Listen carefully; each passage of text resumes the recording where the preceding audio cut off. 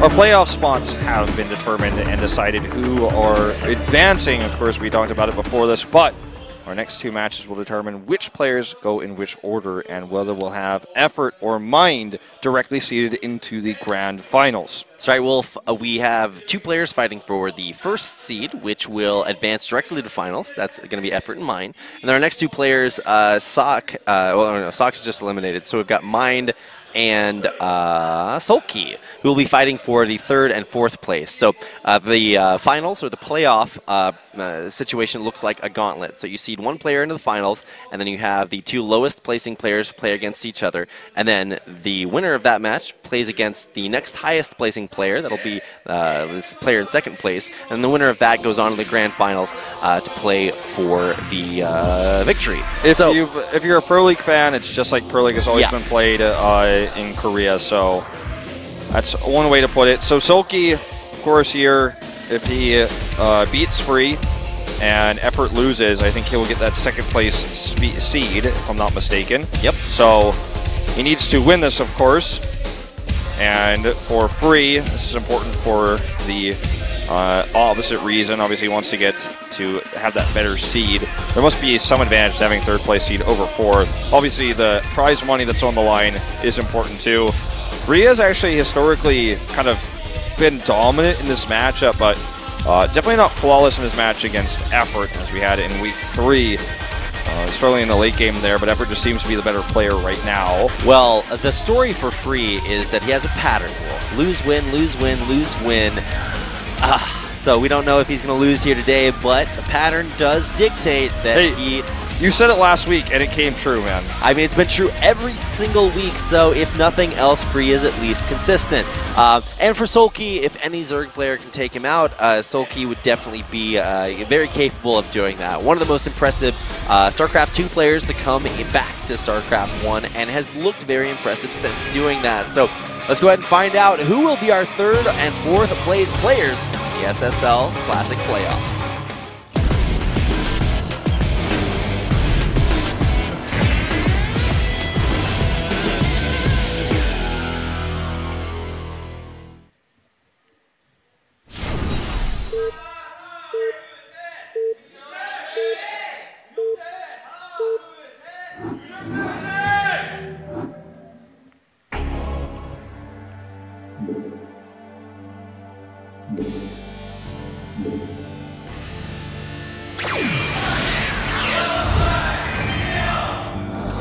There we go, and here we are, our yellow Zerg player spawning in the upper left-hand corner of our map. Neo Medusa, that's going to be Soulkey. His opponent, our Protoss player, is Free.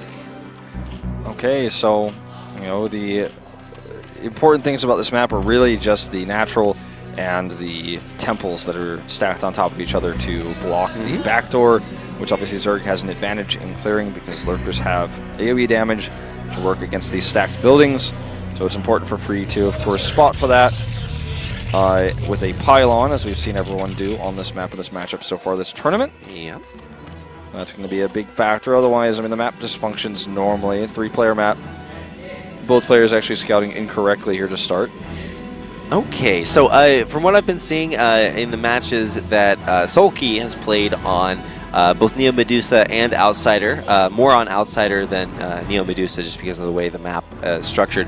But the air play is very, very important.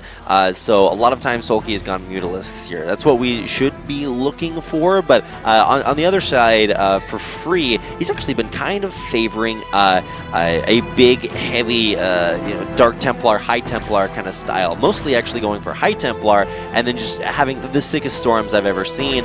At least that's sort of what I've identified him for in SSL. So, you're going to be kind of curious to see which Free shows up here, because he's been very greedy and has been punished for it many, many times. Yeah, and on this map, you can, the rush distance, even between these two bases, is not very far, so you can actually hit really aggressive Hydra busts. So, seen a lot of that. It feels like this tournament compared to the ASL, we've seen a lot more aggression, a lot more timing attacks in SSL, and ASL it tends to go for longer, more macro-oriented games. So Obviously, there are exceptions to this rule, but it's kind of been how it's been so far. So we'll see. I'm not saying just because this is the SSL we're going to see a Hydra bust, but there's definitely a strong possibility. Yeah, I mean, we've seen, I think, 3 so far this season.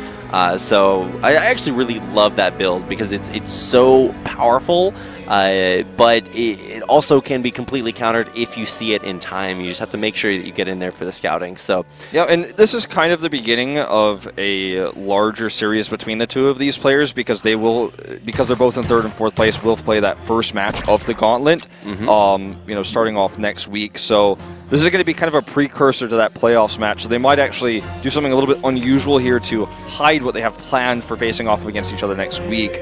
Of course, they, just because of the results now, know this is the way it's going to be 100%. Before this match, before the results we had for the first best of ones tonight, they weren't able to know for sure they would have those playoff spots or what position they'd be. But now they know, of course, 3rd and 4th is their positions. So we may see something tricky or an all-in just because it's a way to perhaps get the win, but also hide what you have prepared for the maps going forward. Yeah, that is definitely true. This is not going to be the last time we see the guys play against each other. So Overlord Scout successful. It's going to show Soulkey exactly where Free is. I mean, even if you don't scout successfully with your Overlords, you're still going to know where the opponent is because it's only a 3-player map. And this probe continuing to stay alive should be in the base for a little bit longer. Good Protoss players can keep that alive until maybe about the 5-minute mark, and then Speedlings come out, and, well, I mean, even probes can't stand up to quite that. Yep, that's true. So probe will now, looks like, check the 3rd base one more time, and then head home. So confirm, saw the lair. That's pretty common. So we'll see the Stargate come up fairly soon to go into Corsairs. You know, the reason why Stargate builds are so popular, well, one of the reasons why is because Mutalists are so difficult to deal with as pros, but if you have the Corsairs, you just shut that down. But trying to deal with Mutalists with Dragoons and make a Photon Cannon is very expensive, so this kind of just shuts down that possibility of Mutalists as a thing. When you go for the Corsair opening, it's like, well, you just can't go Mutas now, or you're just going to be cost inefficient. Yeah. Hydrogen's coming up. He has a fast 3rd base as you do on this map, so the big thing to look out now for is whether he adds a macro hatch or several in the next coming moments. This is actually not a tight wall, so these Lings, even though they could run by, they won't because of the cannon there, but if he needs to be careful with that Zealot, doesn't want it to be pulled out here by the Lings, as is happening now, because he's microing over here. Oh, he's actually going to try to run past the Zealot, let it in, and then let the Lings that hatch deal with it. But I mean, those drones do need some escorts. That is not yeah, actually really odd that he must not have been paying attention to those Lings, because he definitely would have wanted to grab that Zealot early on. We'll get it anyways here, despite the fact that it got into a nice position, so maximum value for Free out of that Zealot. Either way, the Lings did come home, and now the first Corsair is about to pop out. We're going to see Table Archive, so everything very normal here. The next phase of this game will be dictated by the Zerg.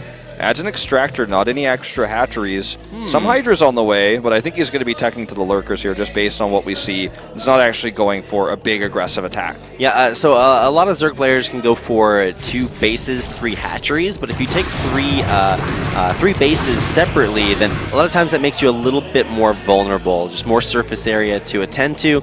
And while this is just a scouting Corsair, it's not designed to kill every Overlord in the game, it'll be interesting to see whether or not Free wants to commit to a big cloud of Corsairs, because he's already going to know that the Hydralisk Den is on the way. Looks like he's just going to stop at 1 for the time being. First 4 Hydras are going to be annoying to deal with, but this is not, again, a bust by any means. It's not an all-in. It's just pressure, because Zealots can't deal with this. Photon Cannons are not going to protect this either, so it's going to be really annoying for him to deal with this small group of 6 Hydras in total. Actually, feels comfortable to use the, or forced rather, to use these Zealots. He's not comfortable while he's doing it. He just doesn't want to lose that gateway and then start to lose his Photon Cannons before the Storm is ready. This is really annoying to deal with because there's just no, you don't want to be making Dragoons. So you're just kind of like, well, I guess I just have to sit back and let my gateway die. The more important building is going to be the Forge, and if he can actually stop that from upgrading, that would be massive. He's actually not doing that right now, but he should be. Yeah, he'll need to reposition just a little bit. Yeah, this is kind of like what PVT looks like, where Protoss uses Dragoons to pressure the Terrans front. Yeah. Well, no, now the shoe, as they say, Wolf, is on the other foot, as the Zerg player is pressuring down the Protoss's front door. Now, here Zealot comes... speed's finished. Yep, Zealot speed, Zealot legs, going to be pushing back all these Hydras. It's possible to surround them with Zealots, and it looks like he is trying to do that, unsuccessfully so, but will at least take one Hydra off the map. Now, you can overextend with these Zealots and have Zerglings run around behind, stop them from running away, and Hydras and Zerglings just, kill more Zealots than Free can afford to lose. Exactly. So then that would just cause a counterattack to snowball the game. The Forge lived, right? It didn't. It did. It's still on the minimap now, but obviously could have replaced it. I'm pretty sure. Yeah, it's lived. It's still upgrading. So that's the key here. He sent the Zealots out. He had that Zealot leg enhancement upgrade finished in time to keep the Forge alive. And I believe there's still only one Corsair, so that might not be any more for the time being. But speaking of Morph, this is going to be the Lurkers coming out, just finishing hatching up right about now. And that was scouted by those Zealots that pushed out across the map. So Free knows what's coming. Yep. He's actually going to try to sneak around a run by here with his +1 attack, but that's obviously going to be a lot less units he has at home. Now, this is the temple we were talking about that will be destroyed. It's actually like 10 temples stacked on top of each other, but it will be destroyed by these Lurkers very quickly with the AoE damage. He doesn't actually have a spotter at all for this, so that's a little bit worrisome. If these units actually sneak into the base without him knowing it, it would be a huge oversight by Free. Here's that run-by we were talking about. Only a few Hydras here, in fact, the rest of the army off the map. This actually works out really well for Free here because it's just not enough to deal with this. Finally, a few more Hydras pop out. Yeah, he's not controlling those Hydras, so the Zealots will actually get right on top of them.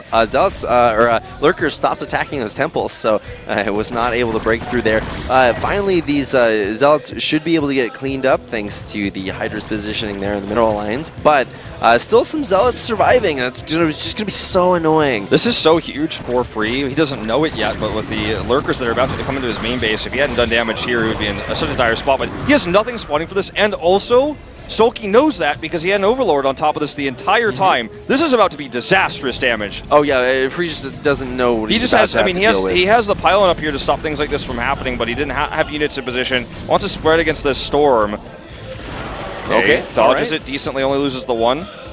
Now there are at least one more storm there, but here is going to be the big, bust towards the front door, simultaneously trying to drop the natural, but that's not even going to matter here. Free might just die if too much works out here for Soulkey. You just normally don't have to deal with 2 fronts of damage like this, but he does because he didn't have anything to spot for those Lurkers. He wasn't set up to deal with that. The slowest storm drop in the world right there. Drones pulled before the side storm even came down. This is almost too much damage already here. The Lurker egg is about to hatch too to make another Lurker. There's going to be a few more storms here for Free, but there just won't be enough. Nice control there, moving the Hydras away from the storms, and not enough speed Zealots because so many were committed to harassment. Yeah, okay, all these Hydras are super low now, and several more will actually die. The storms were good. He's going to hold here. And this Zealot is doing more damage here on the main base. This actually could be a potential turnaround here. It was surprising how many storms he actually had banked up, but he only made the one Corsair like you were talking about. He had that extra gas to get Storm out very early, made those High Templar very early. So we'll remake his Forge now, but Soulkey types out, man. What a turnaround. He actually just barely held with those extra storms. Yeah, I actually thought Free was going to die there. Yeah, I mean, I think everybody did. There was this moment where the extra storms came in, and of course those High Templar weren't shown on screen for us. When those High Templar came over the extra storms, the crowd erupted, and the Korean commentators were popping up with us because it was like, well, I didn't know he had those, right? If he doesn't have those Hydras kill everything. It doesn't matter about the Zealot at home. And that's what Soulkey banked everything on too, is I need to kill this base. I'm not even going to deal with the Zealot that's in my main, just killing every single drone. Yeah, and he was so close. He really was. And even if that push hadn't worked, Soulkey would have been fine. And then we look back into his main and see that there are no drones left. You're like, oh, okay, well, he just has no mining. So with that victory, that will secure Free the 3rd place finish in the SSL Classic. That means that he'll be seeded 3rd going into the playoffs, and that'll put him once again up against Soulkey in that 3rd and 4th place match to start off the gauntlet. That's right. So our last match will determine who's going to the grand finals of Mind and Effort. This is going to be the best match of the night, no doubt. It's first versus second in the standings currently. Winner will take that 1st place spot, and we'll be going to our grand final. So I'm pretty hyped about this one. And the matches tonight didn't disappoint. I feel like this is one of our best days of SSL Classic so far. Yeah, absolutely. Every single game coming down to the wire.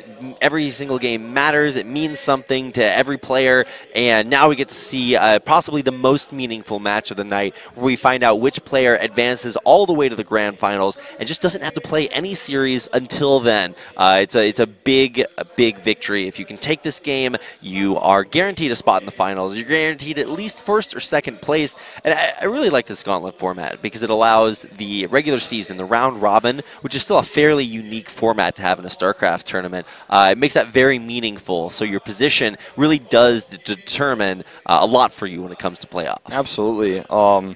Just to point one more thing out before we run to this commercial break, there's no relegation system in this format, so next season could be totally different. It's not announced yet what we're going to be having next season. But guys, we're going to take a short, very, very short commercial break before we go to our final and most amazing match of the evening, decide who's getting that first place spot. I'll see you guys in just a few.